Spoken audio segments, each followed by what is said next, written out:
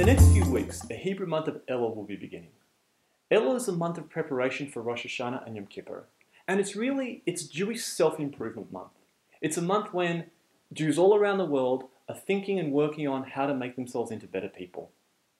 And the question is, what do you choose? How do you choose what to work on during Elul? So I want to share with you one Torah source that helps us answer this question. The Gemara says, "Tefasta meruba lo tefasta." What that means is choose one thing and work on that. Because if you try to choose too many things, what happens is you end up dropping them all. It's like what happens when you try to eat popcorn too quickly. You're stuffing the popcorn in and it ends up all over your lap. At least that's what I've heard happens to people who try to eat popcorn too quickly. But the thing is, even small things are difficult to change. All change is difficult.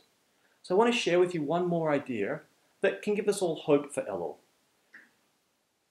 Jewish sources say that Hashem says when it comes to personal growth, if you make a small opening the size of an eye of a needle, then I, says Hashem, will open that hole wide enough that a wagon could drive through it.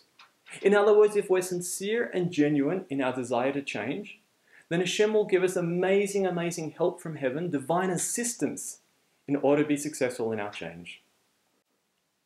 So in summary, pick a small thing, but be sincere and be genuine and be committed in how you work on it. And in doing so, Hashem will help us all to be successful. Have a wonderful Elul and a productive preparation for Rosh Hashanah and Yom Kippur.